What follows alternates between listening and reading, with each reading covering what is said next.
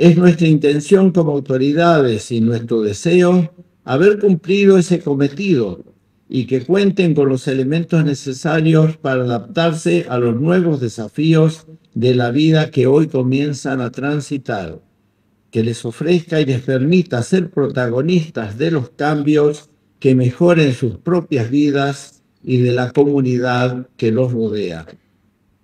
Critiquen constructivamente, pero sin lastimar, ni herir, y si cometen errores sean genuinos, pero no los reiteren.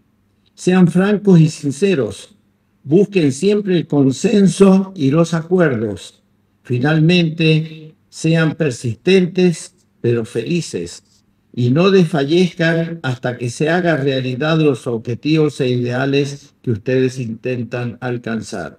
Al culminar esta etapa en la Escuela Técnica de nuestra universidad pública y gratuita, en la que no solo han adquirido conocimientos y habilidades, sino que también han forjado un sentido de pertenencia y han adquirido conocimientos, habilidades, capacidades, sino también han forjado este sentido de pertenencia. Mirando atrás, es inevitable sentir nostalgia y gratitud.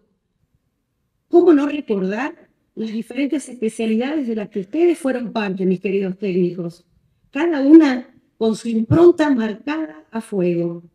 Electrónica, minas, industria de procesos, equipos e instalaciones electromecánicas, vial, automotores, química y construcciones, todas muy diferentes entre sí.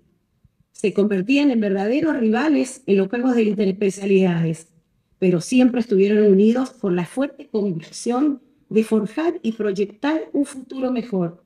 Aprendimos de amores y desamores, de amistades, traiciones, consuelos y confidencias, a hablar sin usar palabras, a no solo leer libros, sino también miradas, a forjarnos a nosotros mismos, entre otras cosas.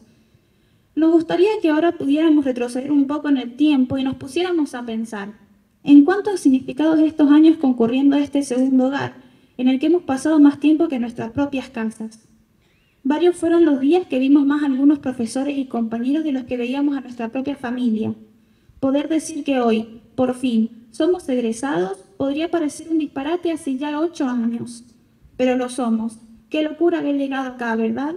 Siempre echaremos de menos la compañía y el apoyo que encontramos aquí. Pero este sentimiento que genera un nudo en la garganta no nubla ni esconde la realidad de que estrujamos al máximo el tiempo que aquí nos formamos.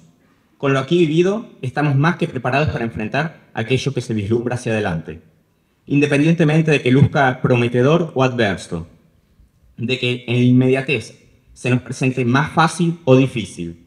Tenemos, como egresados de la Escuela Industrial, el deber de recordarnos siempre que resulte necesario que podemos, que somos capaces, que así como nos enfrentamos a una mole de 7 años de cursadas matutinas y vespertinas y sobrevivimos, pues aquí estamos, también somos capaces de abordar lo que de aquí en adelante nos depara, sin importar si la mole que tenemos ahora enfrente es una carrera universitaria, un trabajo o cualquiera de esas aventuras que propone la vida. Impresionante, una locura que tenga esta distinción, no me la esperaba.